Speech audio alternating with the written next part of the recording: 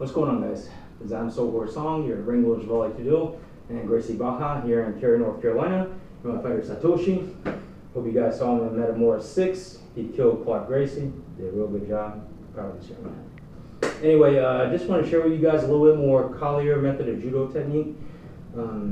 Thank you, Monty, for sharing with me both of these throws. Monty actually didn't show them to me in this combination. I just kind of discovered it on my own, and it worked really well. I showed it to the guys, and they enjoyed it, and they're making it work, so we'd like to share with everyone else. One technique you can use when another technique fails. Okay.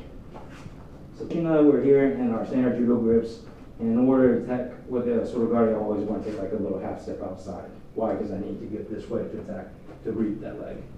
Okay? As far as the kazushi, I always want here, right? Here, boom. Okay.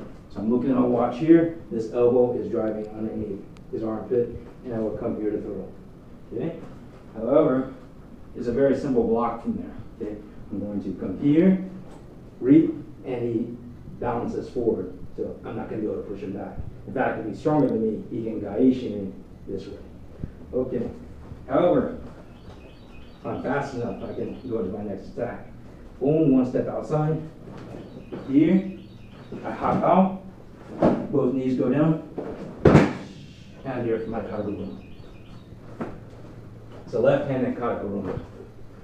Okay, one more time, a little bit faster. One step outside.